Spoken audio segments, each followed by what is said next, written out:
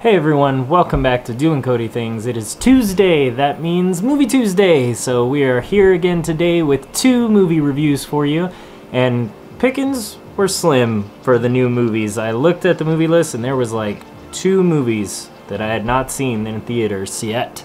And one of them was Jurassic World Fallen Kingdom, which I do not care to see at all because I'm just really not ready to go see more hybrid dinosaurs already.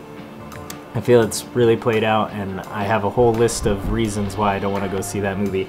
But I'm not going to share those with you, so I'll share with you what I did go see, and I went and saw Ocean's 8. So we're going to do a spoiler-free review on Ocean's 8. And starting with that, don't forget to like the video, subscribe to the channel, and then we'll get started on this review. So Ocean's 8 is very, very much like any other Ocean's movie that you've seen. That I can speak for because I haven't ever seen the old ones with the Rat Pack. I know Sin, my dad, is, pissed at me and he doesn't even know it because I never saw it and that was his favorite group.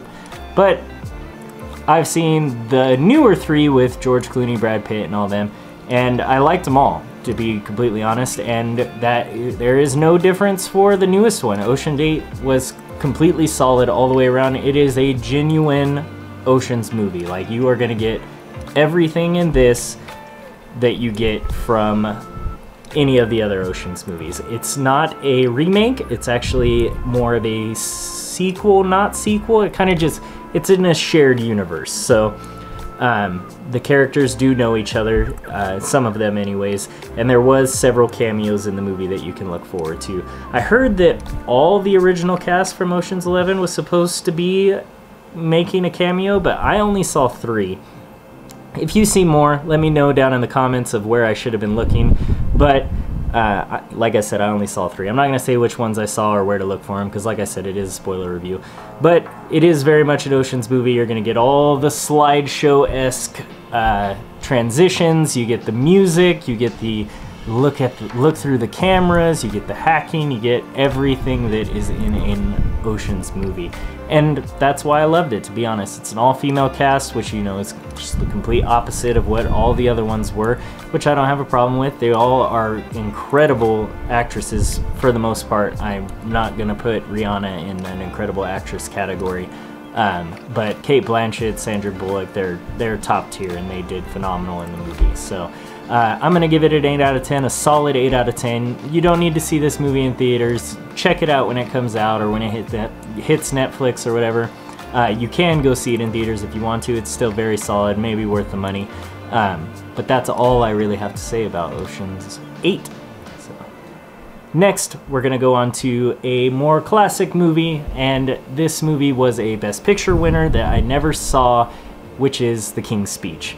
The King's Speech is on Netflix right now. If you guys notice, there's a trend here that I normally watch movies that are on Netflix because it's just easier and they have a ton of content on there. But I watched The King's Speech. Full disclosure, this is my second try running through this movie. I tried to put it on before, and it was crawling for me at the time, like a crawling speed, and I just couldn't handle it at the time, so I just shut it off within like the first 10 minutes probably. But this time I decided to tough it out and watch the whole thing, and I was not disappointed. It is a very solid movie. That year I remember picking a different Best Picture category, but I hadn't seen this in its defense, but I don't know which Best Picture I was going for. I'll have to look it up and leave it down in the description for you guys. But very solid movie. Colin Firth put on an incredible performance. Helena Bonham Carter, she is surprising me. She was actually in Ocean's 8 too, so both of these movies share that actress. But she put on a great performance as well. Very heartfelt story. It's about a king who has a stutter, and he's a king. He's got to make speeches. So it's about his development with his vocal teacher, I guess you would say. And they're growing together. It's 2 completely different ends of the spectrum. Royalty up here, and then the common, he's Australian, I believe, down here. And they really have to break down those barriers before they can even start to work with each other and get past this stammer that he's accumulated over the years. Very solid movie. I would probably give this around an 8.5. Very good movie, but it's one of those movies that you're gonna watch once and probably never have to watch again because you saw it. It is a Weinstein film for those of you who are very critical of the Weinstein Company as of late with all their drama, but they used to put out quality movies all the time, rarely missed, and this is no exception. So give that movie a check out. It's on Netflix, like I said. If you haven't seen it, watch it. If you've seen it, you probably don't need to see it again, which is, you know, easy peasy. But those are my 2 movies for this week's Movie Tuesday. And, of course, don't forget to like, subscribe to the channel, hit that bell if you want to see more Movie Tuesdays on Tuesday. And, as always, see you guys tomorrow.